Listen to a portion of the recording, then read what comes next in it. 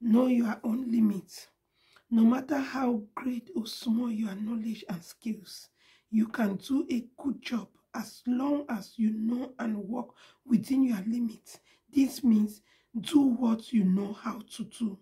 Do not try things you have not learned about or have not had enough experience doing if they may harm or danger someone. So you see, experience is the best teacher.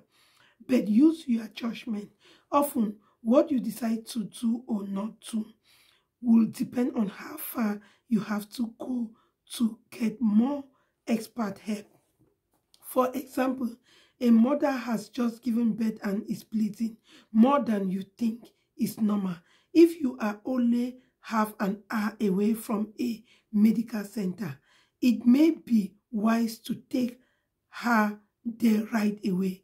But if the mother is bleeding very heavily and you are a long way for the health center, you may decide to match her womb.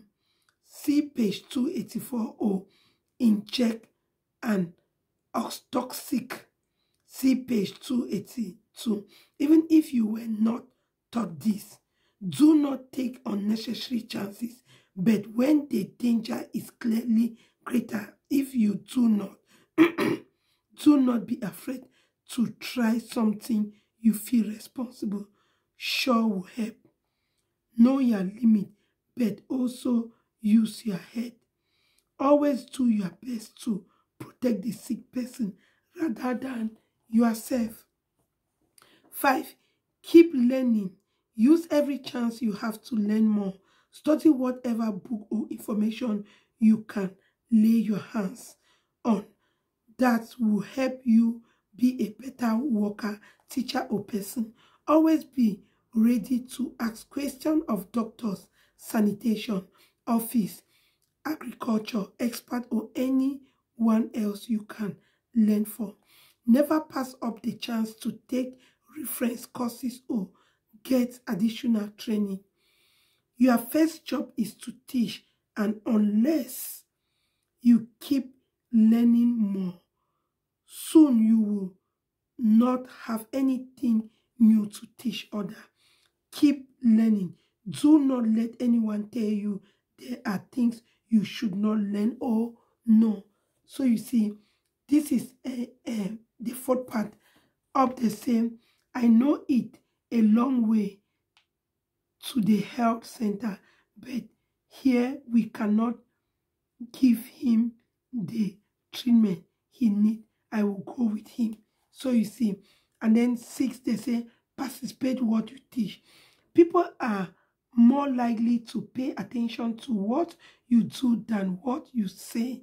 As a health worker, you want to take special care in your personal life and habit so as to set a good example for your neighbors. Before you ask people to make literates, be sure your own family has one. Also, if you help organize a work group, for example, to dig a common garbage hole, be sure you work and sweat as hard as everyone else. Thank you. A good leader does not tell people what to do. He or she set the example. Just as I, Momikwe, I always try to set my example. Work for the joy of it. I am just doing that. If you want other people to take part in improving their village and caring for their health, you must enjoy such activity yourself. If not, who will want to follow your example? Thank you. A lot of people want to teach people how to do this, but they themselves they are not ready to do it. So you want to follow your example. Try to make community work project fun. For example, fetching of the public water hole to keep animals away from where people take water can be hard work. But if the whole village helps to do it as a work festival, perhaps with refreshment and music, the job will be done quickly and can be fun. Children will work hard and enjoy it. if they can turn work into play. Thank you. That is why our Cameroon musician, let me use this opportunity where there is no doctor have talk. We want to advertise your music. How can we advertise your music when you people yourself, you have put a copyright on it? So how will it go? So they say even little children, to force them how to work, you have to play music. No be me talking away, there is no doctor. You may or may not be paid for your work, but never refuse to care or care less for someone who is poor or cannot pay. Thank you. This way, you will win your people's love and respect. These are words for more than money. Work first for the people, not the money. That is what Momingwe is doing. In my channel, I work first for my people, not for money.